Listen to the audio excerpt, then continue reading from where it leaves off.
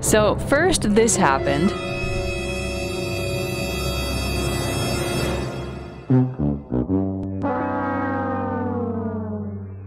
Apparently she thought she could jump right through the aluminum. Looks like an illusion.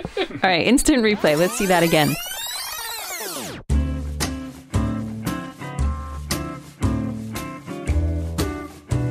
Let's try it with the door open this time.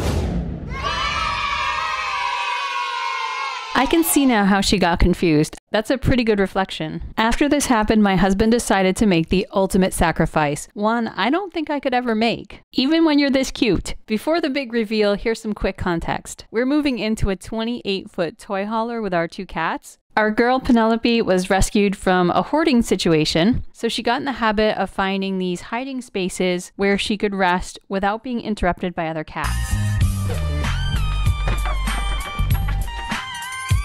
For the record, this is her bed on the nightstand, and above that, you can see David has given up precious clothing storage space for another bed, so Penelope has her little hiding space where no one will bother her. You can hardly tell she's there except for her little white nose.